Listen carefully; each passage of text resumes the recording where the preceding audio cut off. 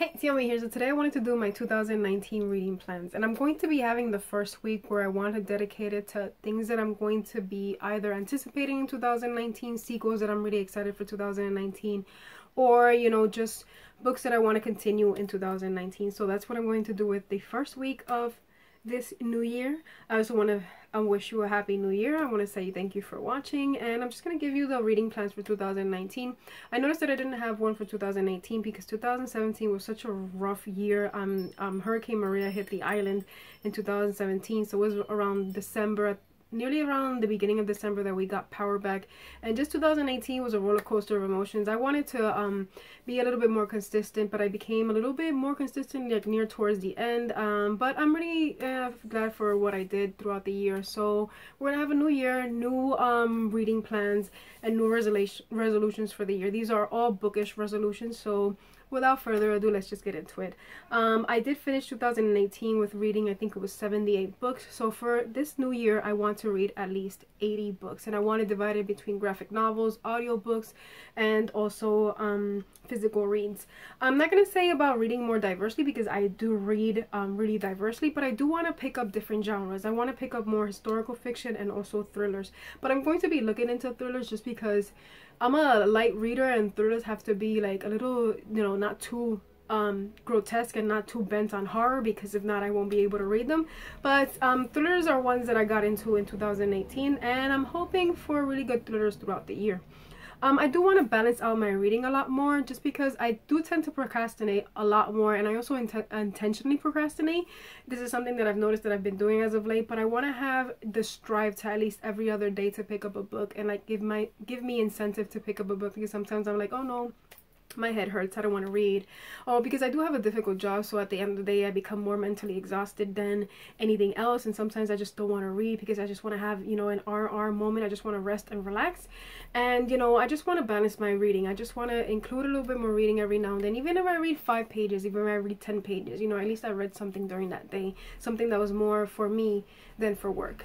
The next one that I want to do is also reread a lot of love series. I am going to be doing I wanted to do a read along for the Witchland series, but unfortunately I didn't have time to do anything, so I'm going to be rereading the Witchlands throughout the month of January. But I do want to reread books that I love, because I'm not one that, like, I get too over, like, I don't even know the word that I want to use, but like I don't become too infuriated when I have too many books on my TBR. Like, this is my personal library.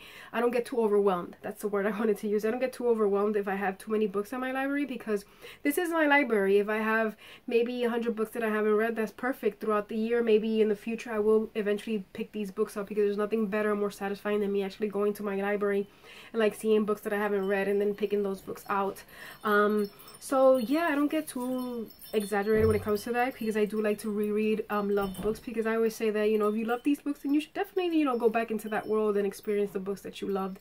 And I do want to reread the Lunar Chronicles, because I really don't remember much from the Lunar Chronicles, and I also want to reread Six of Crows duology. I wanted to read it in 2018, but I didn't, and I'm just so sad that I didn't get to read it. But I'm gonna reread it in 2019.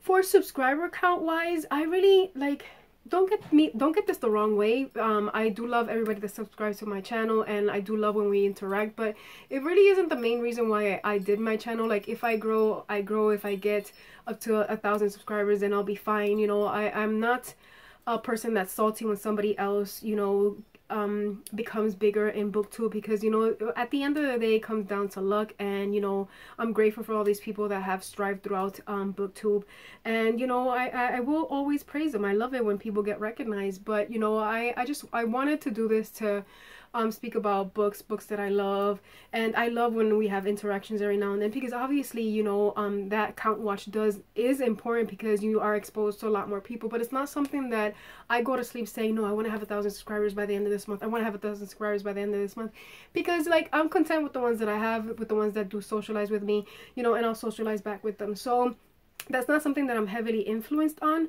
and I hope that I explained that right.